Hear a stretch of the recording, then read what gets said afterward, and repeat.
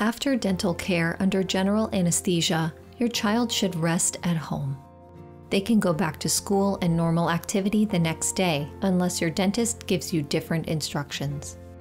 Do not let your child forcefully rinse, spit, or touch the inside of their mouth for the rest of the day. Don't let them put fingers in sharp objects such as toys, popsicle sticks, or straws in their mouth. After 24 hours, help your child gently brush their teeth or wipe their mouth carefully with a moistened towel or cloth. Older children can rinse with warm salt water as often as every 2 hours. To make a rinse, dissolve a half teaspoon of salt in 6 ounces or 1 small cup of warm water. Your child will be offered clear liquids at the hospital, such as water, ginger ale, and apple juice after the procedure. Once your child can tolerate liquids at home, you can slowly add soft foods when your child is ready to eat.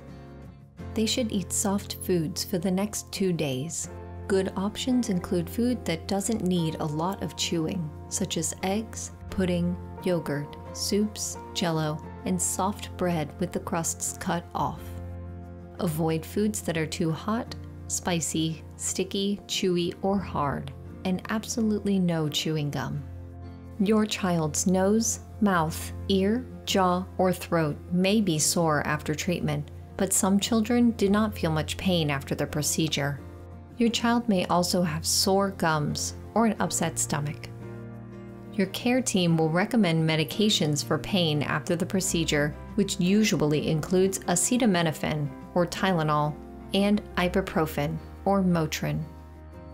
Your child's discomfort should improve after 2 to 4 days, and if not, please call your child's dental clinic. Some bleeding is expected in the first 24 hours. If bleeding continues, have your child sit upright comfortably. Fold a clean cloth and place it over the bleeding site and apply pressure for 10 to 15 minutes. Never let your child sleep with a towel in their mouth. If this does not stop bleeding, call your child's dentist. Some swelling of the face may occur as your child heals.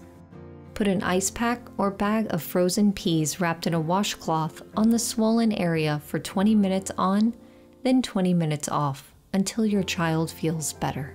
Never put heat on swelling. If the swelling does not go down within 48 hours, call your child's dentist. There may also be some bruising, which should go away within a week.